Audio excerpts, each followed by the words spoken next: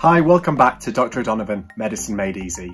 In today's video, we're going to be discussing the link between birds, such as pigeons, and a type of lung disease known as bird fancier's lung. Now, bird keeping may not be as popular as it once was, but people still keep pet birds, especially in the area I work in the northeast of England, and it's quite a big hobby amongst the older patients that I see. It's also something which the famous boxer Mike Tyson loves, and he once said that he'd be willing to pay up to $2 million for a pigeon. So in this video, we're going to be going over how bird fancier's lung disease is caused, signs and symptoms of this, things to cover in the history and exam, and investigations, and finally the management of the condition. If you enjoy the video, please remember to subscribe to the channel for weekly videos, and please give this video a thumbs up. Bird fancier's lung is a type of hypersensitivity pneumonitis, and it's caused by an immune response to inhaled allergens from birds. Pneumonitis is the medical word used to refer to inflammation of lung tissue, so when you break down the term hypersensitivity pneumonitis, it simply means inflammation of the lung tissue caused by something that you're very sensitive to. In the case of bird fancier's lung, the thing that you're sensitive to may be the dry dust or droppings or feathers of birds. These antigens usually come from pigeons, but they may also come from other birds such as parrots, chickens or turkeys, and people who work with birds or who own many birds are at risk of developing the disease. Feather-filled pillows are also, by their very nature, having bird feathers in them, so you may find that if you're very allergic to these antigens, you might want to get rid of these pillows. So how do inhaled particles cause lung disease? Well, the inhaled particles cause inflammation of the alveoli, which are the small air-filled sacs in the lungs. Proteins from birds include mucins and antibodies, which stimulate a significant immune response from the body. The lungs become inflamed with the formation of granulomas, and these are small clumps of immune cells which form at sites in the body where there's inflammation. It can take many years of exposure to cause bird fancier's lung, with an average of 1.5 years to cause acute disease and around 15 years to cause chronic disease. So what are the signs and symptoms of bird fancier's lung? Well, initial symptoms include shortness of breath, which is known as dyspnea, and dry cough. In chronic bird fancier's lung disease, symptoms may include these, in addition to weight loss, extreme fatigue, and progressive pulmonary fibrosis. Pulmonary fibrosis is scarring of the lung tissue. This scarred tissue isn't as elastic, meaning that the lungs are stiffer and the lungs can't expand as well.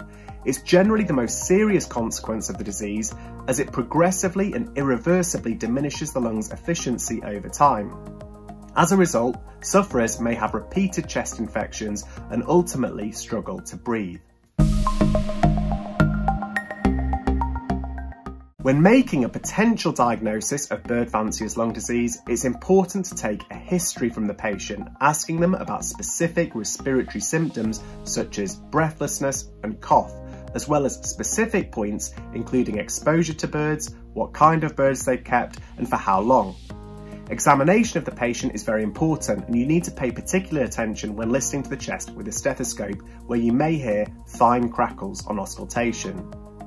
Some initial tests can include antibody blood tests, lung function tests which are likely to show a restrictive pattern, and chest x-rays. However, a completely normal looking chest x-ray does not rule out bird fancier's lung disease.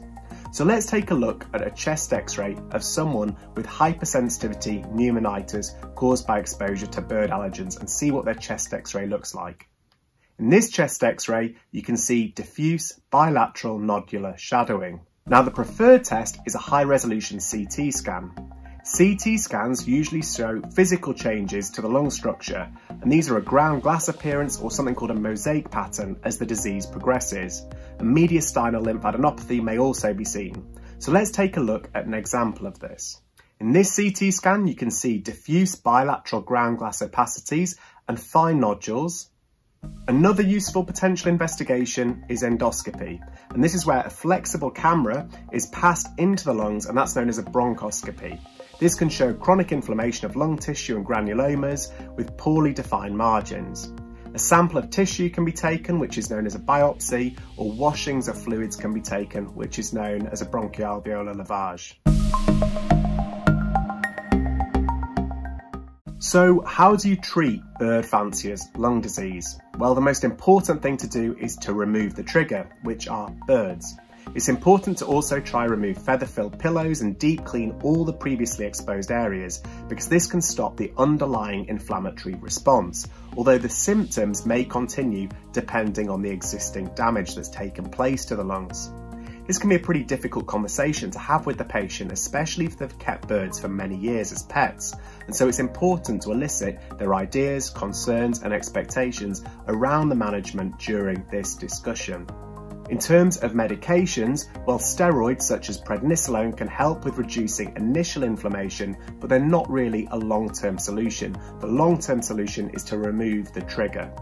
In terms of prognosis, well, it's a case-by-case basis. Unless fibrosis has progressed beyond recovery, symptoms should improve, sometimes quite dramatically in the absence of the allergens. Once again, thanks for watching. I hope you found it useful and you learned something new. And if you've got any questions, please feel free to leave them in the comments section below. I'll get back to you. And until next time, bye.